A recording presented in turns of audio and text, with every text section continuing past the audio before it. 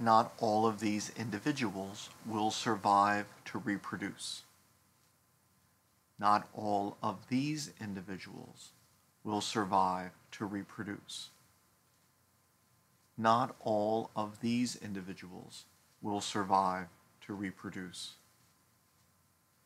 Not all of these individuals will survive to reproduce.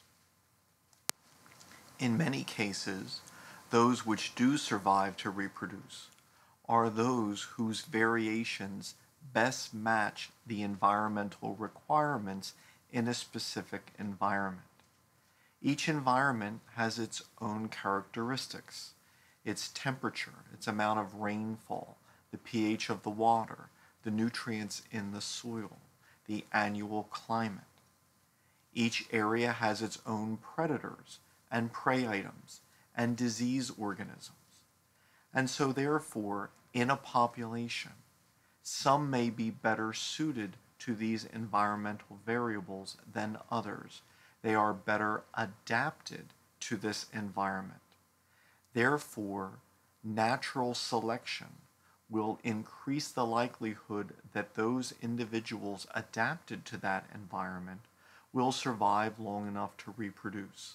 And so thus, any variations which increase fitness for a specific environment, increase an organism's ability to survive, to reproduce in that environment. Such alleles are likely to increase in frequency in the population. So thus, natural selection can change allele frequency as those organisms which are best adapted for the climate, for the predators, for the prey, for the parasites, etc., in a specific environment succeed, while those which are less adapted to that environment are more likely to fail.